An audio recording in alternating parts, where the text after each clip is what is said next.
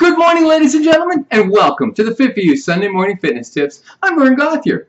Today's tip, weight resistance exercise versus cardiovascular exercise. Every year at about this time, the question becomes, well, I'm very active in the summer, playing golf, walking, gardening, volleyball, softball, swimming, and the list goes on and on. So do I really need weight resistance exercise? The answer is, yes, you do. You're doing a great job staying active. However, you still need to keep strength up for a number of reasons. Number one, muscle is your metabolism. Muscle controls how many calories your body will burn each and every day. Number two, staying strong keeps our joints stable, avoiding injury. Number three, as we age, weight resistance will help with bone density, helping us avoid osteoporosis.